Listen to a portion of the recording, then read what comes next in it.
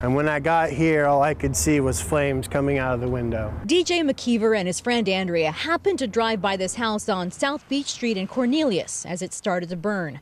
It was just after 2. It was just right place, right time.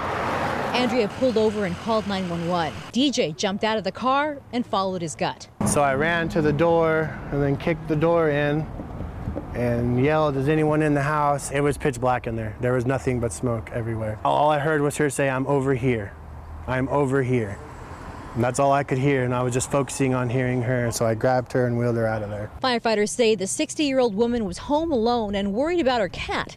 DJ went in to rescue it, too. She's happy that we got her cat. So proud of him. You know, there's a reason why we drove past right here, right now. A hero, really. He's a hero to us. You know, he saved the resident's life. Matt Johnson with Cornelius Fire says they don't recommend people run into burning structures, but he appreciates DJ's heroics. Saving a life is not worth risking your life, you know, unfortunately. But do what you need to do to get the job done, and even need calling 911. Johnson says the fire started in the front corner of the house, possibly electrical, just feet from where the woman was, and likely minutes from a different outcome.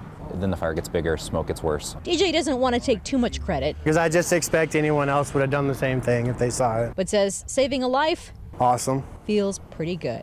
In Cornelius, Catherine Cook, KGW News.